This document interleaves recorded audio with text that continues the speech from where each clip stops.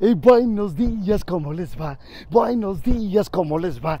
Con alegría les saludamos. Buenos días, ¿cómo les va? Hola, hola mis caminantes de corazón. Bueno, aquí desde Orlando, su pastor Homero Salazar. Caminando, caminando, sin parar, aunque cambiemos de lugar. Evangelizando, pero caminando. 1 hora al día, ya saben, siempre 1 hora al día para que nuestra vida espiritual y también física pueda verse beneficiada.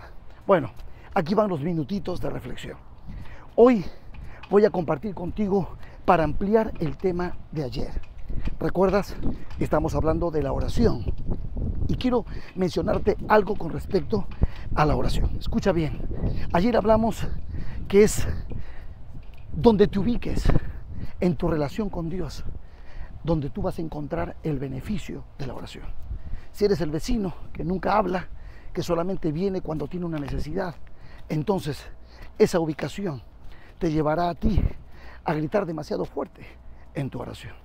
Pero cuando eres el hijo que está dentro de la casa junto al Padre, las cosas cambian, ¿sabes? Cambian muchísimo.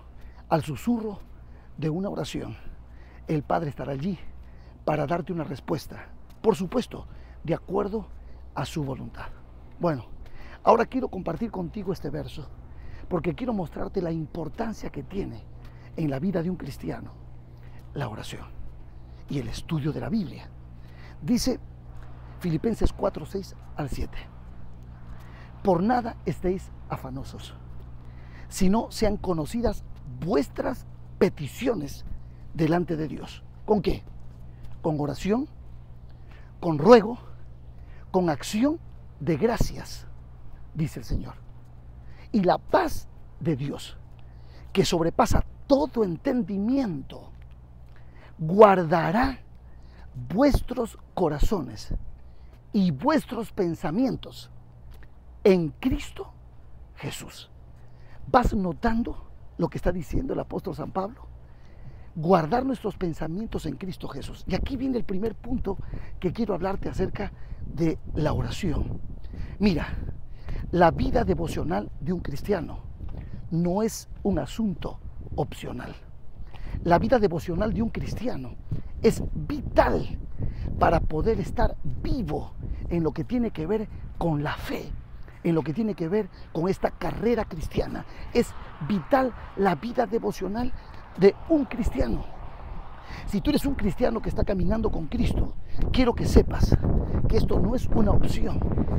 Tienes que vivir en oración. Debes estar conectado con el Señor. ¿Sabes? Es fundamental para la vida cristiana progresiva la oración. Y esto es muy importante. Cuando un cristiano no ora, cuando un cristiano no estudia la palabra de Dios, lo único que le esperará es la muerte espiritual. Y tú dices, pero pastor, es muy difícil, es que me cuesta, no tengo tiempo. No, momentito.